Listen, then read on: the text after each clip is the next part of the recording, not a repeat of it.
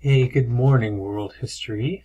We are into week 4, believe it or not, and I thought I'd give you a quick preview because a couple things might look a little different. Some of them will look the same, but let me just give you a quick overview of the week. We've got a learning target here, talking about causal factors again, and this unit, this week, takes us to the age of exploration.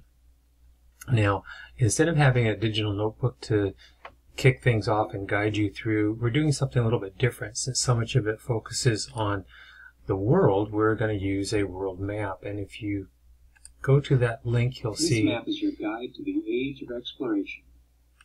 You'll see that you'll get a map with a bunch of little buttons on it. And each one of these buttons will take you to information about different things that happen in those areas around the map. Now, there's a bunch of different ones, obviously, lots to choose from, and if you come up here to the home page, it'll take you to a document which is also shared with you in the Google Classroom. So in the Google Classroom, there's this one called Age of Exploration Guide, and this is a guide to all the different links on that map if you'd rather go through it a different way.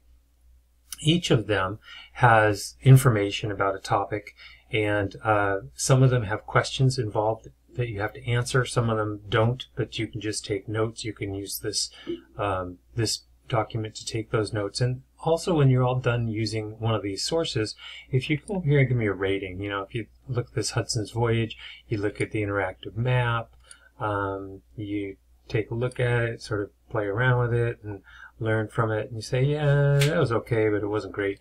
You know, give it a rating of 2 or 3 or 4, whatever.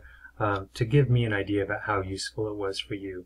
So at the end of each one that you use, after taking some notes or answering a question or two, go ahead and give it a rating. That will help me. But you can use the map to get to it. You can work on it right out of this map is your guide to the age. Yeah, it'll talk to you every time you open it up. Sorry about that.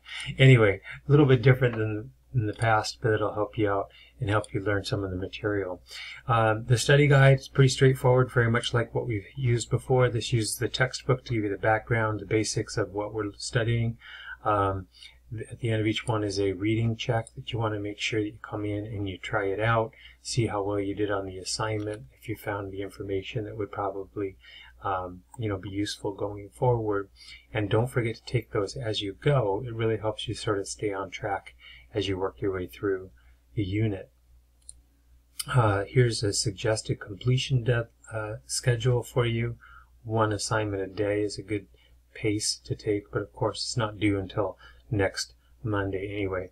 The works cited assignment I haven't posted yet. We're going to actually talk about that in Zoom meeting today a little bit, and then I'll post it tomorrow. It's actually going back to your Renaissance assignment and just doing a little bit more with that so you can get used to how to do a list of works cited. You've already done the background work. It's just putting it together now.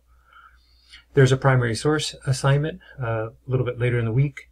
4 very short primary sources dealing with the things we'll be talking about in terms of exploring and the way they had an impact on the people who lived in the areas that they arrived at. And then finally, the summative assignment is a timeline this week, not an essay, not a paragraph, nothing like that, but it's a timeline assignment where you're going to be able to choose the events that you feel were most important. That's my timer. Sorry about that. So you're going to be able to choose the events that you thought were most important, 5 to 7 events, and you create a timeline. Now, there's some really neat tools you might have used, you might have never used, but you can try them out if you'd like to help you do this. One's called Online Timeline Maker, and the other one is Canva. Canva is used for lots of different things, but they have some timeline templates that'll be really nice to use. Very different look to them, so you might want to see how they both work and decide which one you want to use. Or if you want to use something else, you can do that too.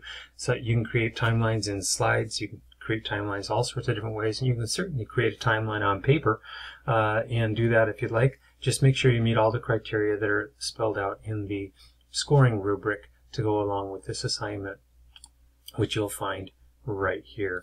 You want to make sure that you choose 5 to 7 events and you put them in the proper order, and then the bulk of the points come from explaining what the event was and why you chose it. So make sure you accomplish that.